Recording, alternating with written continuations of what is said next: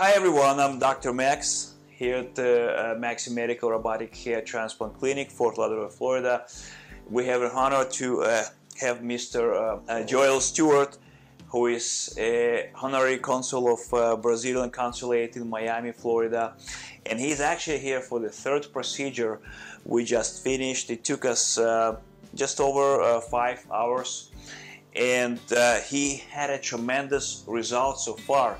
So we started exactly a year ago. We did the first procedure.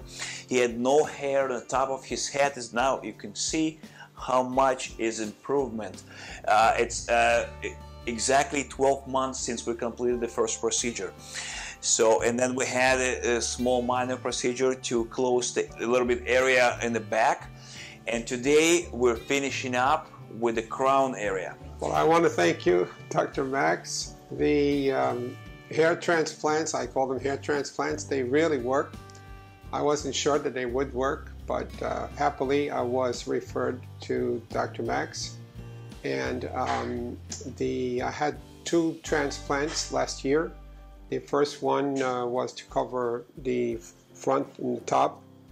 And then about 4 months later, I did the area in the back, which they call the crown. And it's been about a year since the first transplant.